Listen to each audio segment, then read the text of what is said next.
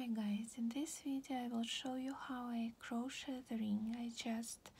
To crochet the ring I just wrap the thread around my fingers like this, and then I put the crochet hook under the thread and grab and pull another thread, a bit twisting it to form a loop-like structure then, but it's not a real loop, it's just a loop-like structure by now. So to fix it I will need to hold it with my fingers and then to complete it with a real loop.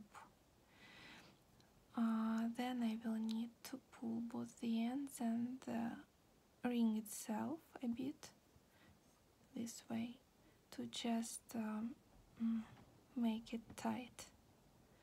After that I may pull the loose end of the yarn to adjust the size of the ring, and then I may add single crochet stitches into the ring.